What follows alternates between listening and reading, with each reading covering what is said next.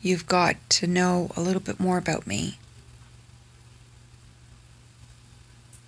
A little bit more about what's happened with me. I've had people say to me that, oh, they won't leave me, or they won't do this, or they won't do that. I liken it to 5, 4, 3, 2, 1 bolt. That's what guys do, because they can't put up with all of this. I can't eat. I have liquids, and even the liquids are not liquid enough. They cause blockages. I'm on over 15 types of medications and 5 different types of inhalers. I have blockages every week. And to try and fix that, they liken it to medical TNT, where I take Peg Lightly, and I take Correctol, and I take this other stuff, liquid that I drink, and enemas, just to get me to go. And normally that's not for a few days.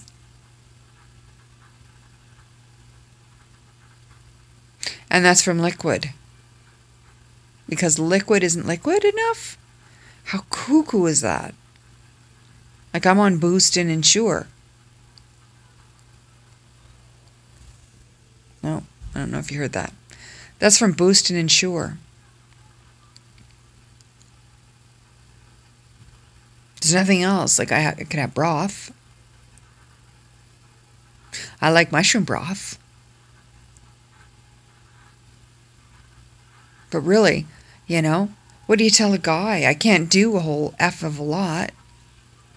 If they say, hey, what kind of food do you like to eat? Which I've had happen. Well, what kind of food? What do I say? Well, what kind of food do you like? Where do you like to go? How am I supposed to tell them I can't eat food?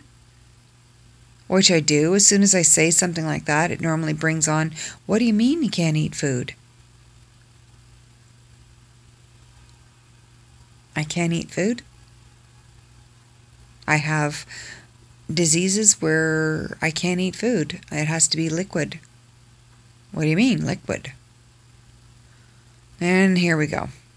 Then I explain, and it's 5, 4, 3, 2, 1, bolt. They're gone.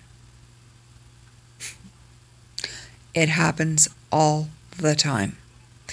Even when guys say, don't worry, I'm not like that. I won't leave you. I won't leave your life. I won't it happens with them too. Yeah. They can't even keep their promises. So what is the point? I get friends and family that say, don't worry, you'll find somebody just for you who will understand and who'll be there for you and all of that. And I'm like, yeah, okay, sure. If you think so.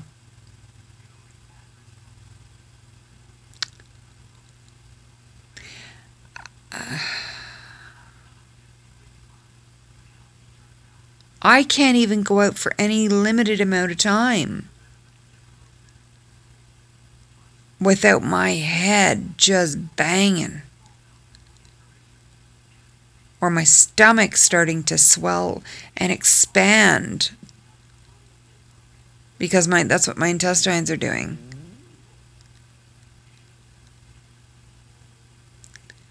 And it's like, okay, I got to get home and I got to go lie down.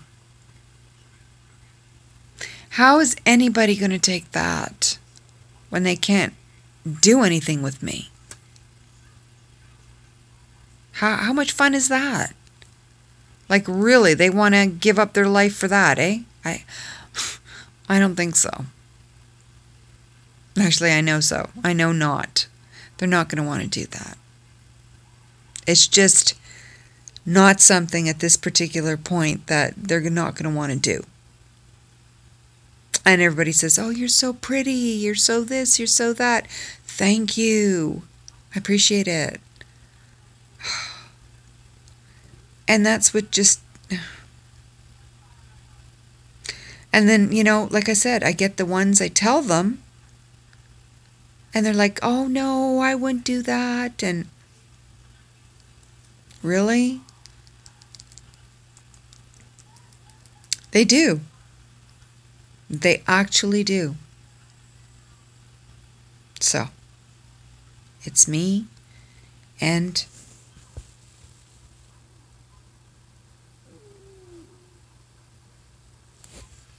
my puppy. And I know that he won't leave me. I know that he'll lie on me and lie on my legs and give me cuddles and hugs and kisses. And doesn't matter to him if my head's in a bucket puking, or if I'm screaming in pain, or if I'm crying, or anything like that. I know that he's there. He's there with me. And he will be there with me. That's why I thank God for him. So, it's late, and I gotta rest and turn off these lights because they're affecting my eyes. They make my eyes leak. Leaky eyes. So thank you for all listening to my rants and everything that happens to me. One thing I do get a lot of, though, when people know what's wrong with me, is I don't know how you do it. I wouldn't be able to put up with that. I just wouldn't be able to live like that. Life is life, no matter what. And I'm fighting for mine. I want to live. I want to be here. Because there's still so many beautiful things I want to see. No matter what. I still want to be here. I know heaven or paradise is beautiful. And there's no more tears, there's no more pain, there's no more sorrow. And I know it's beautiful. I know my dad's there, my brother's there, my sister's there, my uncle's there, my best friend's there. So many people I know there. I know that would be good too. But I have, even though one of my sons has disowned me, I have my older son. I'm here. And I want to see things happen with him. And I have my niece who's like a daughter to me. And I want to see things happen with her.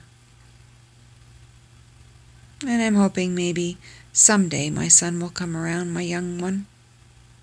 I'm hoping to God that he'll see the light somehow. Someday. I hope and I pray. And I wish him well until then, and I wish him love. And until then, that's all I can do. And keep my bubble of positivity around me. That's it. So thank you again for listening. That's my life in a nutshell right now. So it's more than a day in the life of Mish. You got more than that. So God bless. Please stay well. Do what you want to do now. Please don't wait. Lord knows if you'll get that time. Lord knows if you'll have the health to do it. So enjoy the moment. Enjoy it now. Do it now. If you're able to. Don't wait. Don't put off. It's a big, beautiful world that we were given. And our lives make a difference.